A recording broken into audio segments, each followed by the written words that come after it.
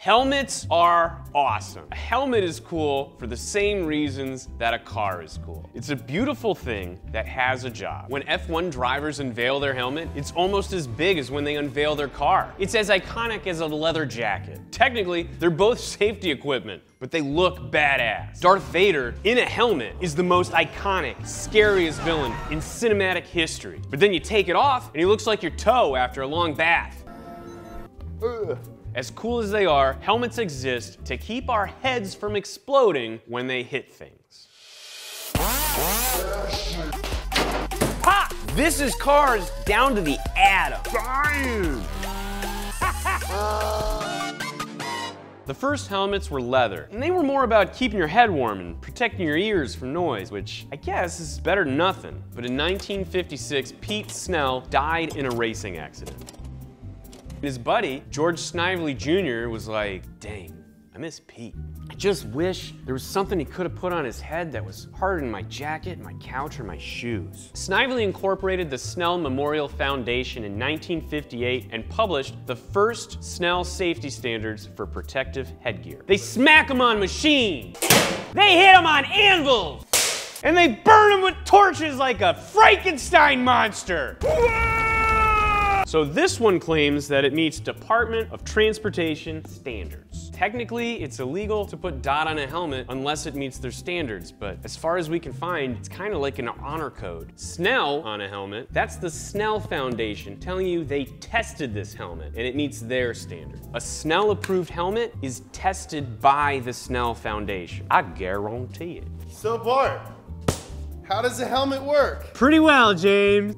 Pretty well. You may have heard someone say that a helmet absorbs impact. Physics tells us that energy can't be destroyed or created. So in the helmet biz, they say managed. The helmet has to take the energy of an impact and manage it by spreading it out so it doesn't hurt you. The energy of the impact has to be distributed through a number of layers of different materials so that it doesn't get distributed into your skull. The better the materials are, the better the energy management is. The hard stuff manages the impact, the soft stuff cushions your head. Armadillo, armapillow. All right, let's do some science stuff. This is my friend Brian. He's going through a divorce, just bought a motorcycle, and decided to cheap out and get a discount helmet online. Brian's like, hey, I got this bike, I need to get a helmet, 40 bucks, I'm legal. Colin spent 400 bucks and got a medium grade helmet. All right, bear with me, I haven't done this in a while. This is a shock pad. It's designed to burst when it experiences 75 G's of force. Government scientists say that if you experience 75 G's of force, you're gonna be severely injured or dead. Here goes Brian in the $40 helmet. Good luck, Brian.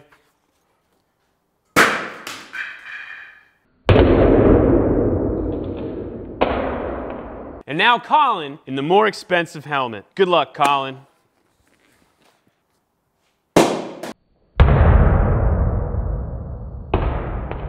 Let's see how my buddy Brian did in his $40 helmet. Oh, Jesus, Brian.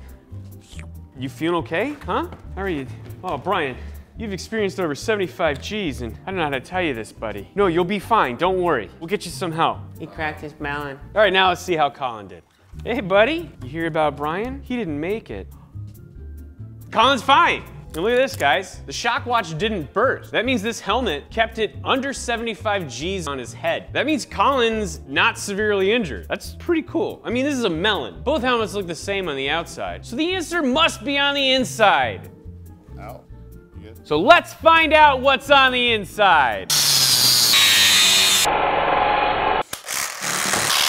This helmet smells bad. Like stuff was melting. That's not good. Let's crack her open. What in the? It's just one solid piece. It's got a weird lining. It's got packing tape. And now, the more expensive helmet.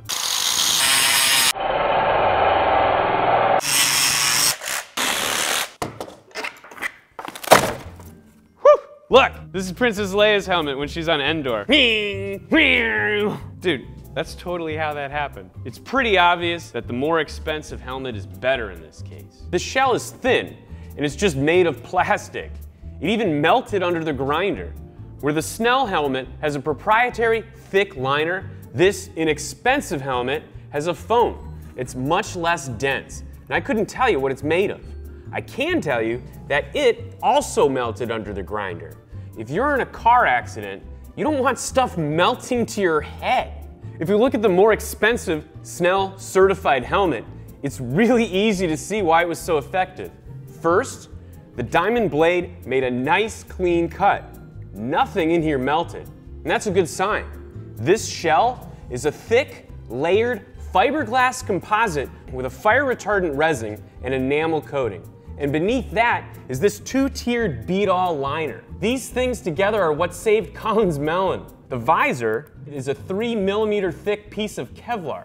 That's the stuff in bulletproof windows. Helmets started as glorified winter racing hats made out of cow's butt skin. But over the years, they've evolved into these well-thought-out, high-tech lifesavers. You can see the difference between a more expensive, certified helmet and a budget helmet. So wear a good helmet like a good car boy. Thanks for watching Science Garage. I had a great time cutting these helmets open. This was one of your ideas, so thanks. Give me some more ideas about stuff you think I should cut open or blow up or, I don't know, drink. Follow Donut on Instagram @donut.media. If you're thinking about getting into racing, check out Tony's video on the best tuner cars under 10 grand. You want to know more about helmets? Check out this video we did on the evolution of racing helmets. Hit that like button. Hit that subscribe button. Check back every Wednesday to learn more science. Don't tell my wife I did this. Bye, guys.